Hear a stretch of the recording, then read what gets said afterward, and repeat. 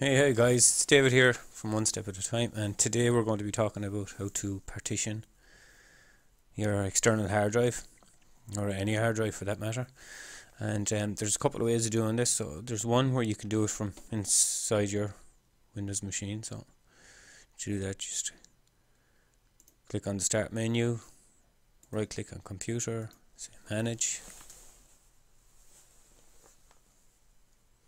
then do a Disk Management. Now as you can see, this is my 500 gig hard drive, and it's unallocated, so it's not formatted, and we haven't put any partitions in it. And if I right click inside this, you'll see it gets all these little lines in it.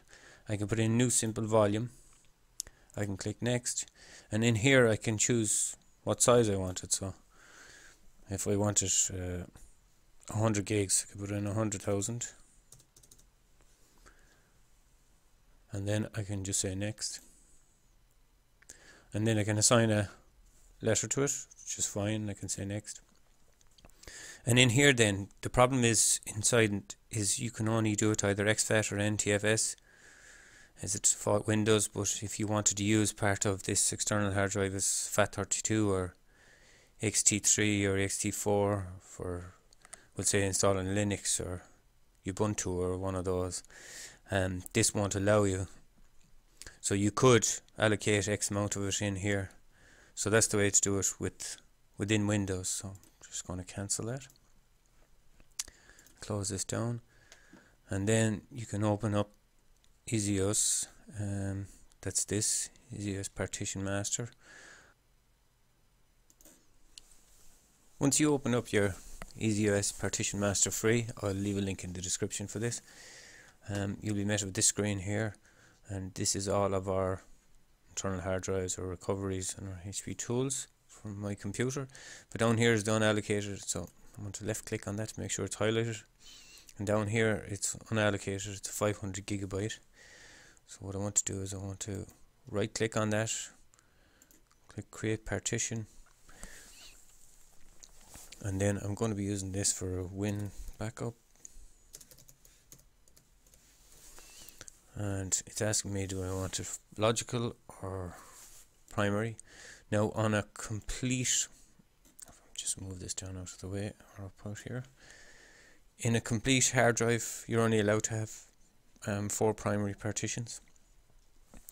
You can have a lot more logical, as many as you like, but the primary ones are to allow you to boot operating systems like Windows or Linux or Ubuntu. So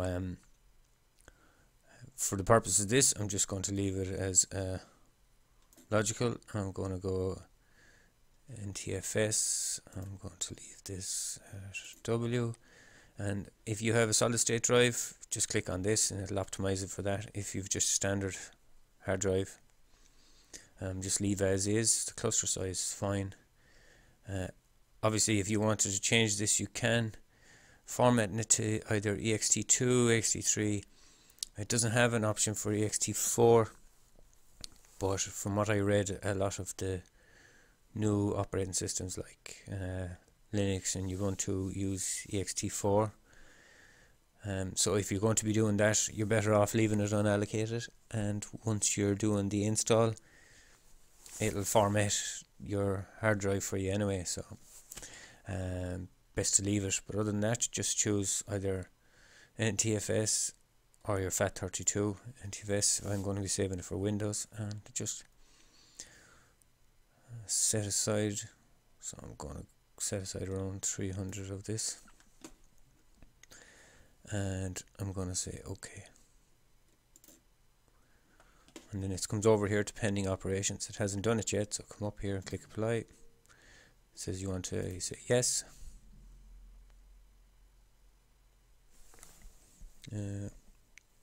Shouldn't take too long, but and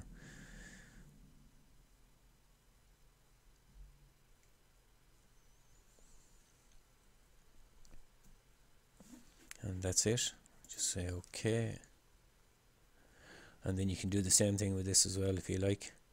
You can right click in there and you can create a partition, or you can right click in here, and you can delete the partition if you like. So that's it, guys. Hope you liked the video. If you do, hit the like button, and I'll see you in the next one. Cheers, good luck.